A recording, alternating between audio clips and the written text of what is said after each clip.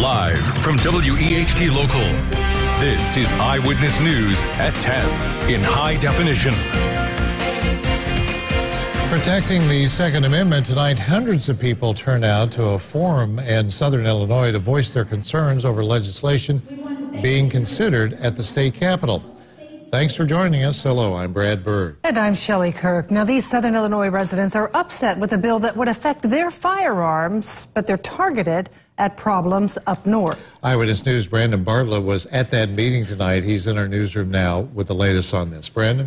Well, Brad and Shelley, it was standing room only tonight at the Family Life Center in Enfield, all wanting to know more about those bills being considered that they say could limit their rights as gun owners. Many believe they are paying the price here for all the violence up north. I have not had anything except one traffic ticket my entire life. And why is the state of Illinois all of a sudden sticking their nose into my business and expects me to pay for it? If the size of this crowd is any indication, residents in Southern Illinois are very concerned about proposed gun legislation being presented by state lawmakers. We're just not going to stand for it. We're going to fight back. Valinda Rowe and her husband run Illinois Carry, a website they say is aimed at helping to advance the right to carry in Illinois.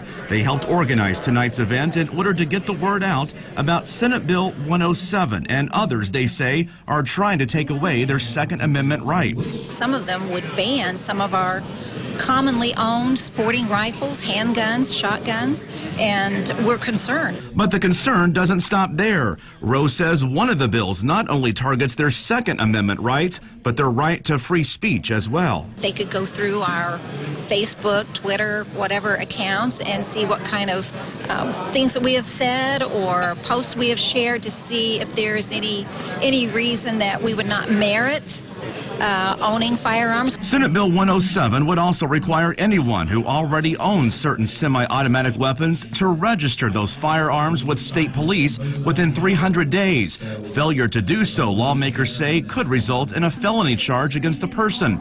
It would be a law, State Representative Darren Bailey says, would punish the entire state, all in an effort to curb violence in Chicago. They feel like they need to do something with this gun violence, but the do something usually means blanketing the entire state with laws that infringe on our freedoms, and that's got to stop.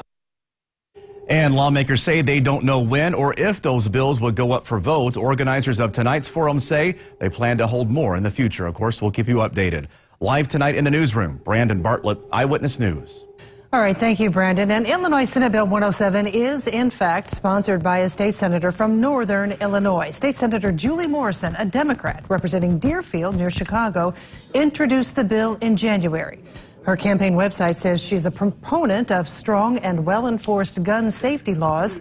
It says she introduced legislation to ban trigger modification devices, bump stocks, and assault weapons in response to the many tragic shootings in recent years.